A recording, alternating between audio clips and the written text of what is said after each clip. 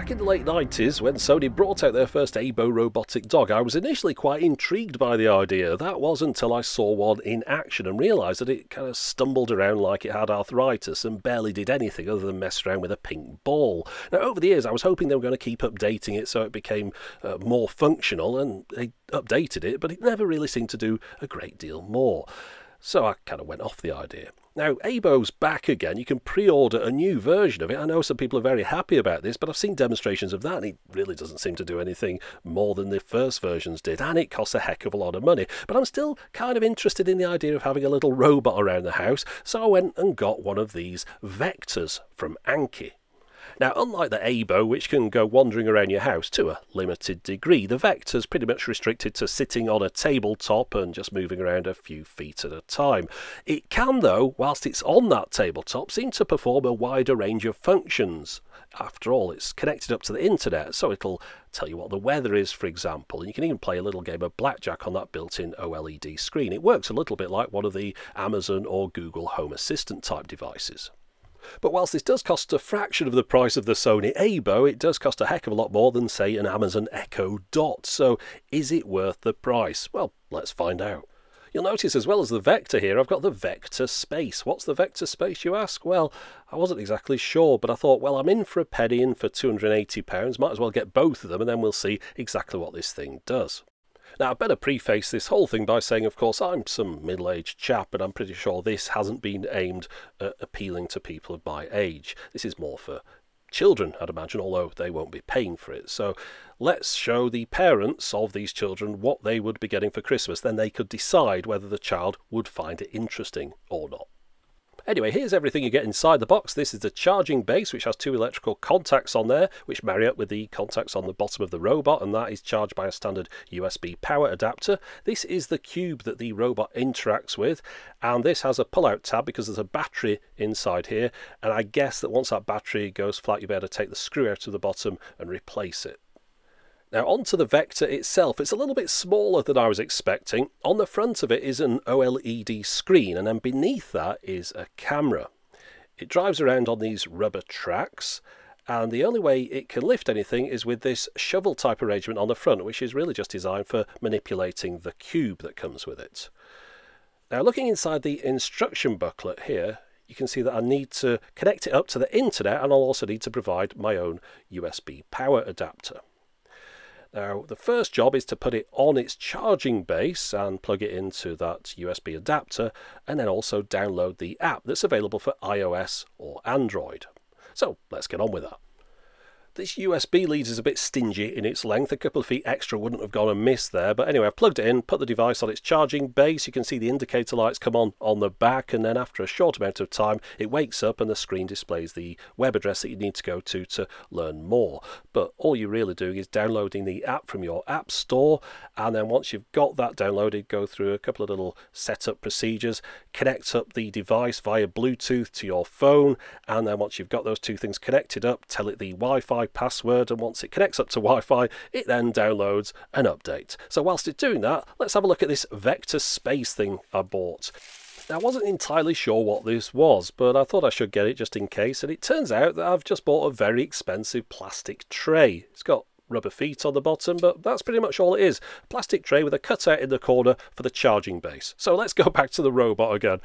Changing a few things on here, such as the units and where you are in the world, so it knows the weather, and then take the battery tab out of the cube. You can see we've got some lights in here now, and let's see what this thing does. Right, the first thing to say is that the phone app isn't controlling it. It's just giving me some information as to what I should do to set it up, because it's all voice controlled. So the first thing you have to do is say, "Hey Vector," which then wakes it up, gets it listening to you, and to start with, you do things such as getting it to recognise your face, so that later on you can say, "Hey Vector, who am I?" and it will repeat your name back to you. And you can see here at the moment I've asked it, "What's the weather like?" and it's told me it's 63 degrees, a nice sunny day. Hey Vector, set a 1-minute countdown timer.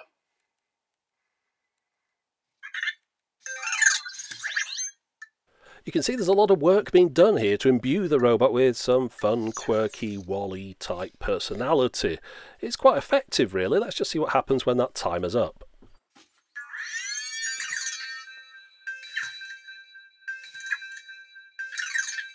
Now at that point you could either speak to it to tell it to stop the alarm, or press the dot on the back, which is a button. You could also press that button to activate it as well, instead of saying "Hey Vector." And just like all these other devices, it's just listening out for that keyword. It's listening out for "Hey Vector." And then once you've said that, the lights come on the back, and then you can give it a further command. One of those commands is to take a picture, and the camera below the screen on the front there will point towards you and take a photo, which it then sends to your phone. It doesn't put it into the cloud, it's just going straight to your phone. And then from there, you can then do what you want with that picture. If the privacy issues of a web-connected robot with a camera on the front are of a concern, then I suggest you go and have a look on their website and read about security and privacy, but that's something you're going to have to make your own mind up on. Hey Vector, look at me.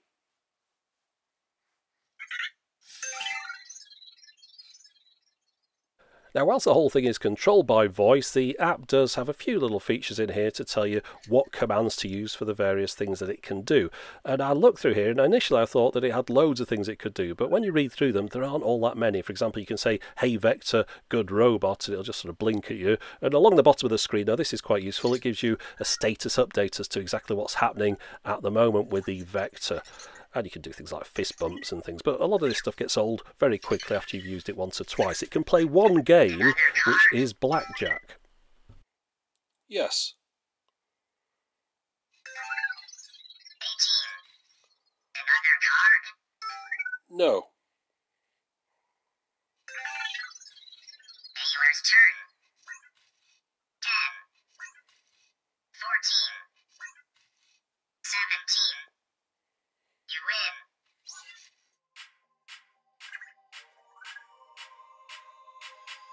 One of its features is the ability to move rhythmically in time with music. It likes music with a good beat though. When it's doing this, the lights on its back change colour as well. It doesn't seem to like every tune though.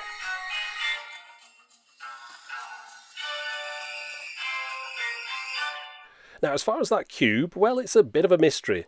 It will sometimes use it to stand up on its tracks with, other times it will just roll it over, sometimes it picks it up, and sometimes it hits it and the lights change colour. There is some kind of interaction between the two where the robot will look at the cube and then the cube starts flashing, but I thought it was going to be some kind of game that you could get involved in with those symbols on the cube, but really it's just something for the robot to play around with on its own, and then other times it just completely ignores it.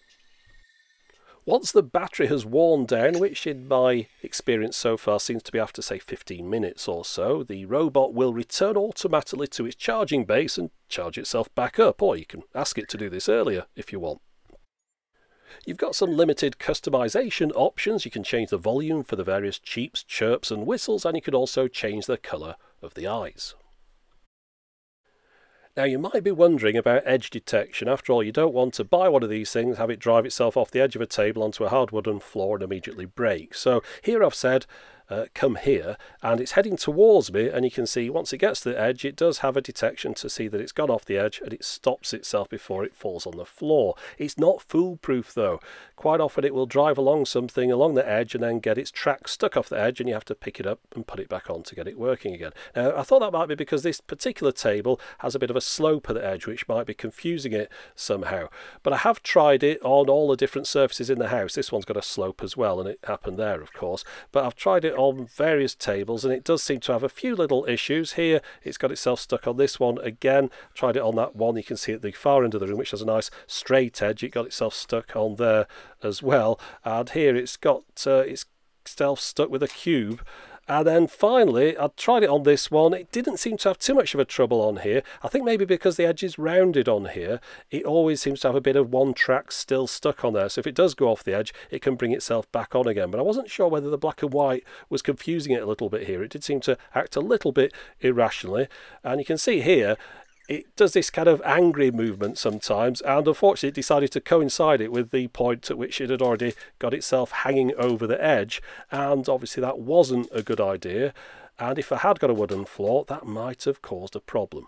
Now, the built-in functions such as what's the weather, set a timer, what time is it, and take a photo can be activated by issuing two commands. First off, you say, hey Vector, it wakes up, and then you say, for example, what's the weather in Sydney? And it came up with 57 degrees Fahrenheit. You can change it to centigrade if you want, and then showed a nice animation afterwards. I think it's using the screen to its fullest abilities there. I'd like to see some of the other modes use the screen in a little bit more detail like that. But anyway, as it's connected up to the internet, you can also do these other type of commands that are similar to the things you do with the Amazon or the Google devices, etc., where you ask it questions and it retrieves the information from the internet. But these are a three-step process. You have to say, hey Vector, to wake you up, then you have to say, I have a question, and then you ask your question. That whole process takes quite a while to do.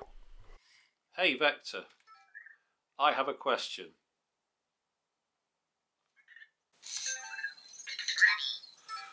What's 1 divided by 0?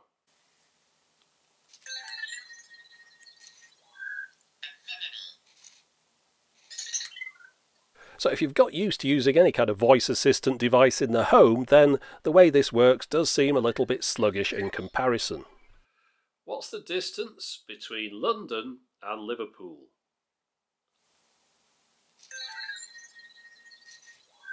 The distance is approximately 178 miles from London to Liverpool. So you might just decide to keep this thing on a shelf somewhere and use it as a home assistant for setting timers, telling you about the weather, all that kind of stuff. But then you might start feeling a little bit guilty if you put it in the Vector space, because in that small area it's unable to use its cube. It needs to be outside there to play around with that, and that does seem to be its favourite toy. They've got a bit of a love-hate relationship, but I'm starting to feel ever so slightly guilty about keeping the robot in such a small space and putting its toy on the outside. Makes me feel a little bit sad, really.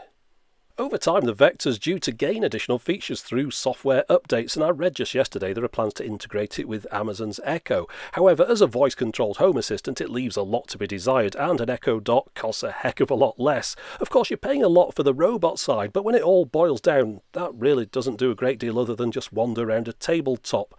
I do think, though, it stands a good chance of being a big hot-ticket item this Christmas. With no new consoles out this year, perhaps this will become the must-have toy that everyone wants but nobody can get.